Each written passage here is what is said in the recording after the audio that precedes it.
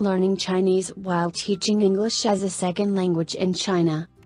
While attempting to actively assimilate into a foreign language environment overseas, it has been an ongoing journey and challenging adventure in these previous 3 years. There have been a few noted observations and insightful discoveries indeed. Life in China as a teacher. Through living in a Tier 3 city where English is not commonly used, the role of an English teacher and the position of a Chinese student have been assumed simultaneously. Despite the lack of English usage in people's daily living, independent vocabularies, phrases and sentences could be seen occasionally.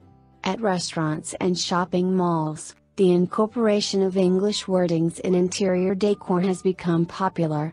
On the one hand, the presence of such seems to suggest or associate with a Western flair and urban appeal.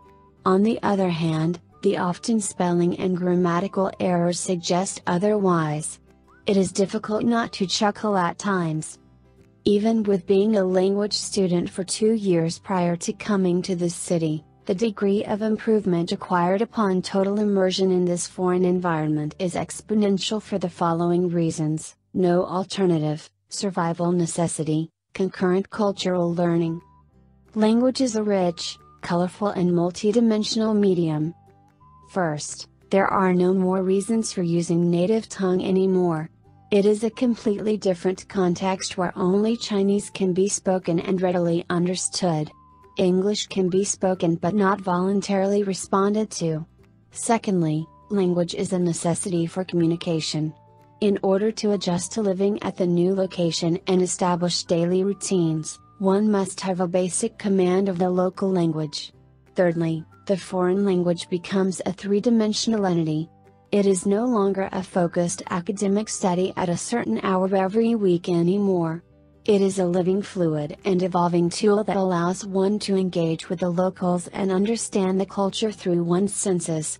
The language has then become a rich, colorful and multidimensional medium. Practice makes perfect. When there is no other option, one will do one's best to articulate with a recently learned foreign language in order to communicate.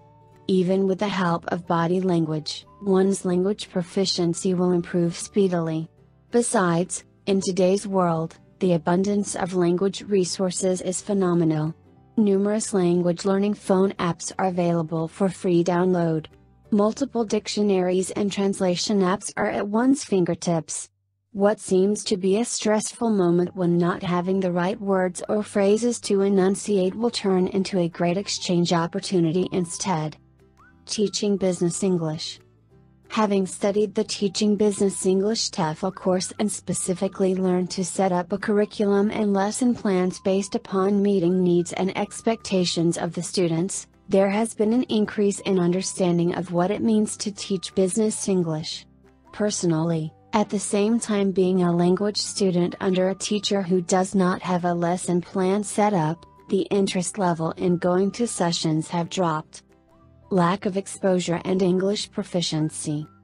Although learning English as a second language has been highly valued by many in China, it is not exactly a popular endeavor among college students and grown-ups here. Having taught many college students through these few years, several reasons for their low proficiency have been noticed. There are only a few exceptions who do really enjoy studying English. For the poor learning foundation, the lack of exposure and English proficiency not being a necessary life skill, no wonder the majority of students here have had such a bad experience in studying English. Starting in their early years, it is not a common practice for students to learn English. Instead of being taught systematically, they were often casually or incorrectly taught by teachers who were not competent. Without a solid foundation, students will gradually lose their interest as they feel lost in the classroom most of the time. Then in their daily living, English as an academic subject is only talked about at school. Even with a daily hour-long session, it is only one of many subjects. Outside of the classroom, there is literally zero mention of it. Without a stimulating environment, students would easily forget what they have been taught in the classroom. Besides, as students are growing, There is no major consequence for not knowing this foreign language that is merely an academic subject. As mentioned above, language is a necessary tool for communication.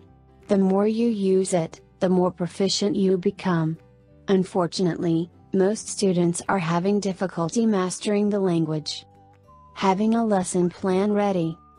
Being a teacher of English as a second language, not only would there be a lesson plan prepared stating the student's objectives and the teacher's goal, but also extracurricular resources be provided for furthering interest and cultivating learning. It is only through multiple learning channels and various interactions that English will become an active subject to them, not limited to books and homework.